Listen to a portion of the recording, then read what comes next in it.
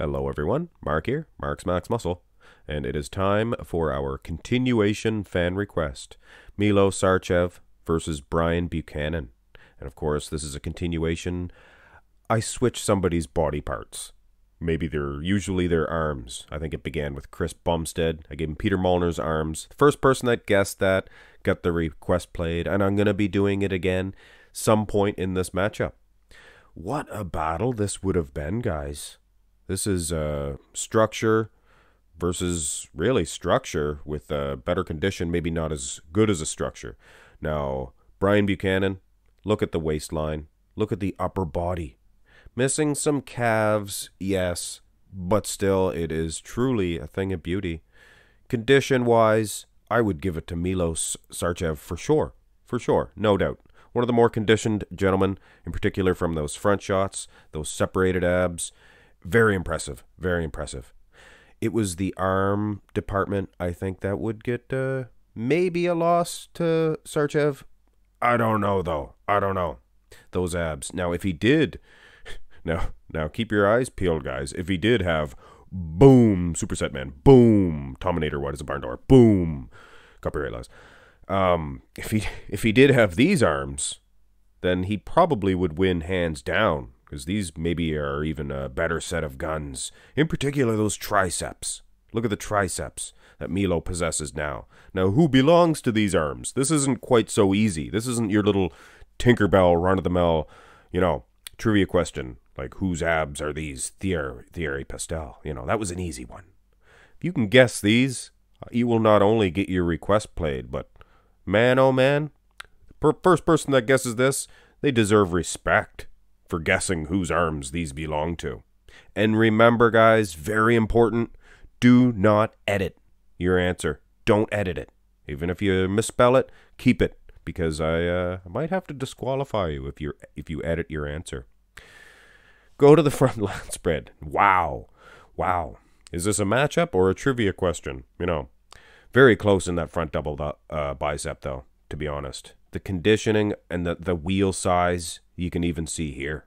Now, sizing these guys, Milos, a little bit taller, or Milos, whatever you call him. He's a little bit taller, but he bends at the knees, and he leans way back, rendering them somewhat the same height. Wow, Brian.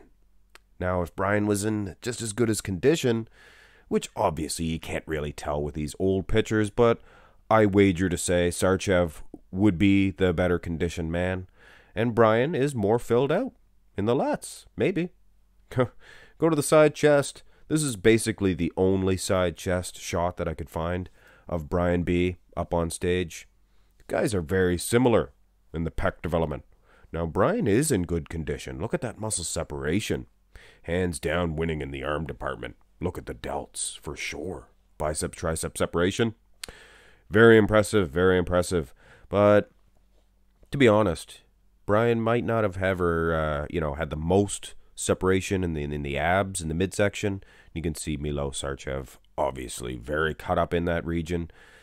So it is a close one. Maybe the bigger set of pecs goes to Sarcev, of course. And if you could see the wheels, he'd be winning in that aspect as well. Let's have a look at the back. Now, Brian Buchanan had a good back development. More than a match for his front, I would say. Look at those delts. And he's actually, well, I don't want to say he's beating Sarcev. He's beating him in the back development. The upper back, arms, no doubt, for sure. You look at the lower back condition, the Christmas tree, the lumbar area of Sarcev, he would be in better condition, guys. Let's face it. And when you look at the wheels, and this is kind of unfair too. Brian B., he holds his legs differently. They didn't display their hammies or their proper condition. Now, trust me, Brian Buchanan was in shape when it comes to that, but like I said, they just did not bow their quads out to display their hamstrings like they did in the 90s. But anyway, guys, this is a to be admired, like Louis Marco says, to be admired, this back development of Brian Buchanan. Very underrated. Go to the rear lat spread. This is a photo shoot for Brian Buchanan, but like I said, guys, look at the condition of those hamstrings. More than a match for Milos Sarcev, for sure. Very narrow is the waistline. of Milo, a little tiny badonkadonk for him, or a baby donk, and they did not flex their donks back in the day. And you can see that, guys. There's no way that he didn't have striated glutes if he flexed them. With hamstrings like that, Brian Buchanan, very wide in the back development. Like I said, his back was a match for his front. What we had here was a perfect bodybuilder. But he didn't have the calves, and you can't really see that. And Sarcev, pretty good in that aspect. Not a bad back. Good lower back, good Latin insertions for Sarcev. So he probably trained, perfectly, but he just didn't have the genetics to have a great big back. Go to the abs and thigh. Wow. Look at that waistline of Brian Buchanan. It goes down to a perfect V. Perfect V. Got some separation in the feathering in the quads as well. Not too bad. Of course, Milos, he has an awesome set of quads. And those abs are nearly divorced. Look at that. A divorced set of abs maybe overthrows a smaller, better V-taper. Maybe. Just a very perfect and well-conditioned athlete is Milos Sarcev. However, I always get, no matter how I say it, there's a group of people that's going to, you're saying it wrong. Well, it's Tuesday. And if you're going to make a mistake, it should be on a Tuesday. I don't know why. Most muscular. This one, a little bit difficult to size, I think, because of the angle of the shot. Was Milos Sarcev that much bigger than Brian Buchanan? There was a lot of shots that Brian was able to throw that size of that waistline in there and made his upper body appear to be pretty big. But in this shot, very exposing of the clavicle width, or lack thereof, of Brian Buchanan. Definitely not known for a narrow clavicle, but Sarcev had a very, perfect upper body width. Good display. I mean, the guy had quads till Tuesday. Good set of delts.